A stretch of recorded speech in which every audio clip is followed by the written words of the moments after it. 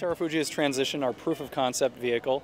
It's a roadable light sport aircraft, so it's an airplane that can fold up its wings, drive down the road, and park in a standard sized garage.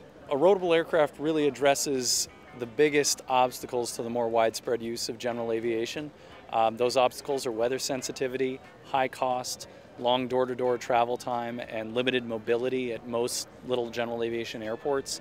A roadable aircraft solves every one of those. In terms of weather sensitivity, it gives you a ride if you are flying on the way to where you're going and you encounter some bad weather.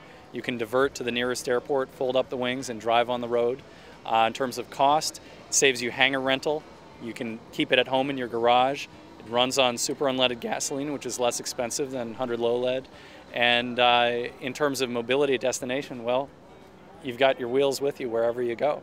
When you put all that together, it does wind up saving you time and money. So overall, it's a very compelling thing for pilots.